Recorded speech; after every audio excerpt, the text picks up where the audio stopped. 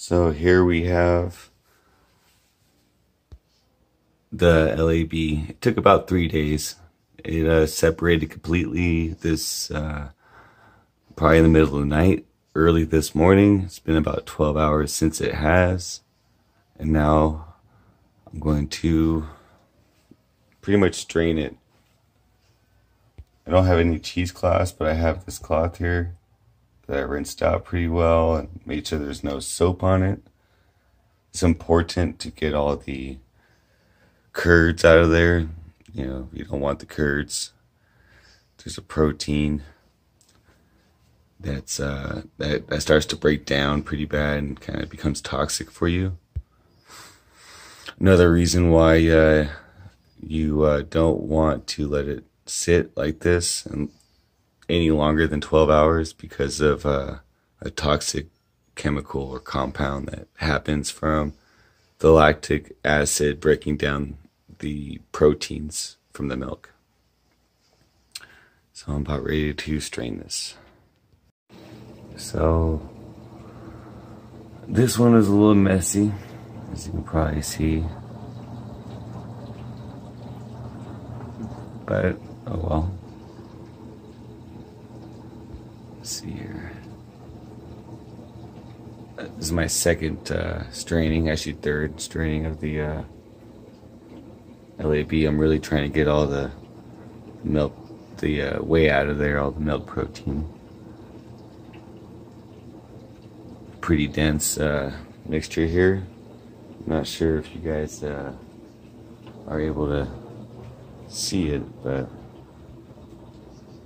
there you go. Some mold spores. Unfortunately, I didn't think about it, but we had some potatoes in here, and they were going bad, and I think that didn't help out any. So we had 2 of the 3 jars have kind of a mold outbreak happen on them, if you will, because of the composting vegetables in our pantry. So I made a mistake, but we did have 1 jar with no mold or anything on it, so I'm going to just use that. And then I have more rice. I'm going to probably just do this again, and you know, oh well. So I was not too happy with this batch of LAB, but I'll still use this for plants that we have. I'll just apply this to the backyard. As you can tell, right here is too white.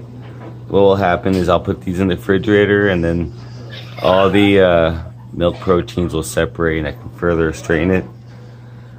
This one strained a lot better, but there was looked like there's some green lectin or lechin, or a green kind of fungus was starting to grow on top of the milk.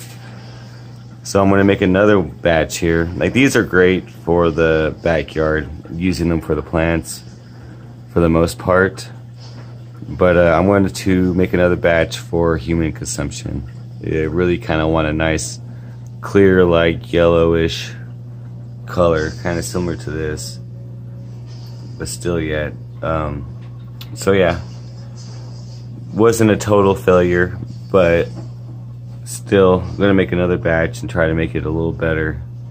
And yep, sorry, kind of tired, a lot of things going on, squeezing in this video here.